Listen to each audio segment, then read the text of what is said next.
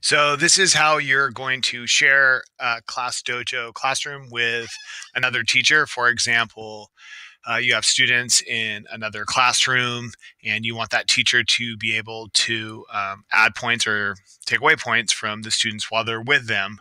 Maybe they're going to the library, maybe they just go to another teacher for reading or whatever. So you have a few options. If you're looking at your classes right here, right there, there's a gear, and you could click that right there and go into share class, and you can see right here my class is being shared with Miss Mary in the library.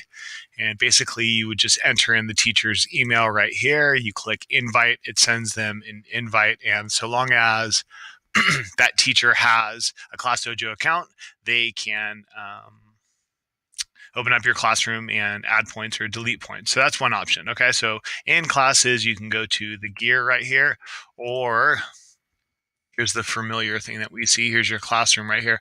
If you go into settings and then go into edit class,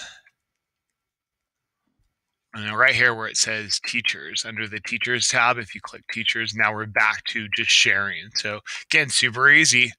Type in the teacher's email, send the invite to them, and then they are able to bring up your classroom just like this, where they can add and take away points. All right. Hope you enjoy.